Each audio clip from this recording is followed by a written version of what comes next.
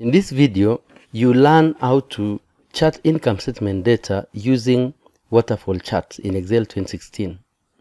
To get us started, we need to understand how to set up data for the waterfall chart.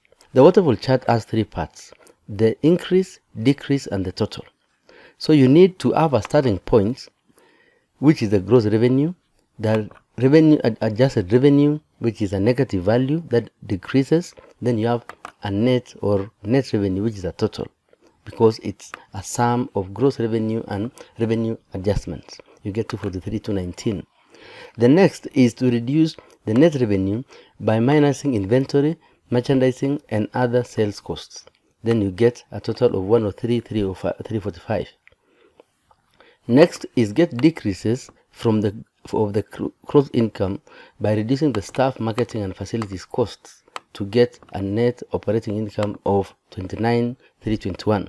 Then we reduce taxes and get a net income. Now insert your waterfall chart by going to recommended charts. You can either also go to all charts, pick waterfall, then click OK. Once you have your charts, let's adjust the size. Then you realize that our totals here are not starting from zero. That is the net revenue, gross income, operating income, and net income. So we need to set them as totals by clicking on it individually, then right click on it, format data point, then set as total.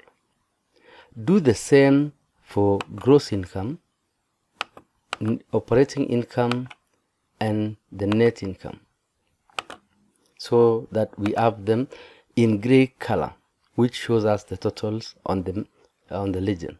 You'll see the increases is this, while the reds are decreasing.